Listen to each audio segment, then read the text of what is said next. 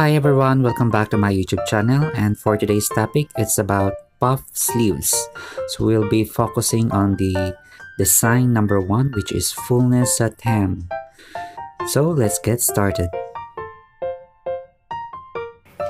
Una, kailangan natin yung basic sleeve block. So basic sleeve block, gamit ko is medium size. Trace sleeve 2 inches below the biceps tayo. So hanggang 2 inches lang from the biceps. I have a detailed tutorial on how to make this sleeve block.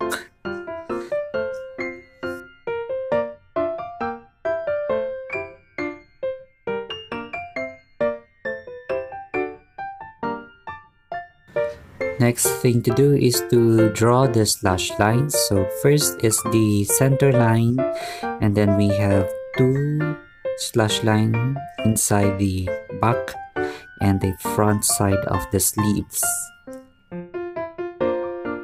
So next kong gagawin is to cut out the pattern piece, and then after ko siya makat, pino-fold ko siya in half or dun sa center. So usually, kailangan mo na siyang i-mark yung back and front. So yung matches na yan or yung bars na yan, another way of telling kung saan yung back and front. So fold in half and then trace the slash lines, and then complete mo lang yung markings na ginawa natin para dun sa front side ng ating pattern. Get another piece of pattern paper and then draw a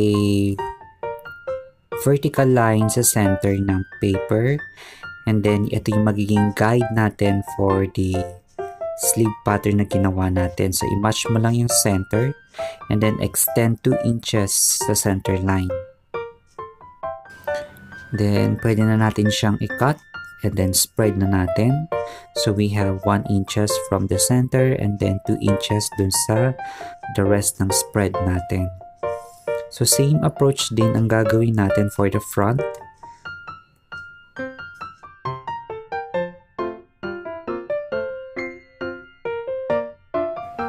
So yung una kong ginagawa is to add the 1/2 seam allowance sa under seam, and then freehand ko na siyang i-match sa may center extension natin or your 2 inches extension natin sa center. And then you can use French curve, and then complete ko lang yung sewing allowances sa cup line and the inseam. So we have 1/2 for the inseam and then 3/8 for the cup line. For the front hem, ang ginagawa ko is to fold the pattern sa center, and then kakat ko na siya, and then i-throw up mo lang yung sa may dulo, and that's it. This is our pattern for the puff sleeves. The next thing is yung sleeve band. So this is the dimension for the sleeve band. So you will need your elbow circumference plus the 1/2 ease. You'll need fusible para dun sa ating sleeve band.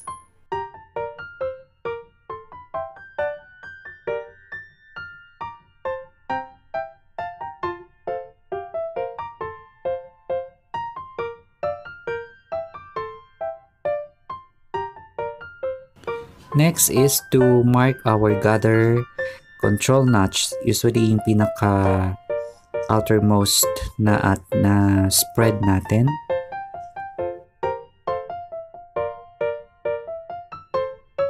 So mag-start ako mag-basting from the first notch hanggang dun sa kabilang notch.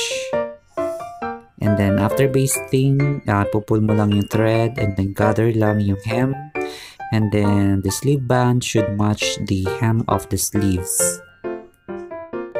We can now piece together the sleeve band and the sleeves, and meron tayong 1/2 seam allowance.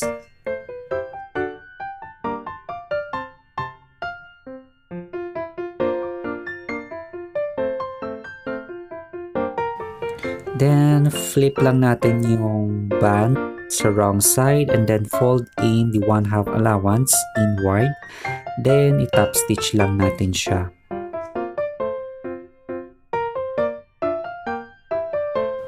So, if your garment has no lining, you can do overlock or serge mo lahat yung raw edges or the cut edges. And syempre, after sewing, press. And this is our final look. Thank you for watching and I hope you learned something new from this tutorial. Please like, subscribe, and share this video with all your friends, and I'll see you next time.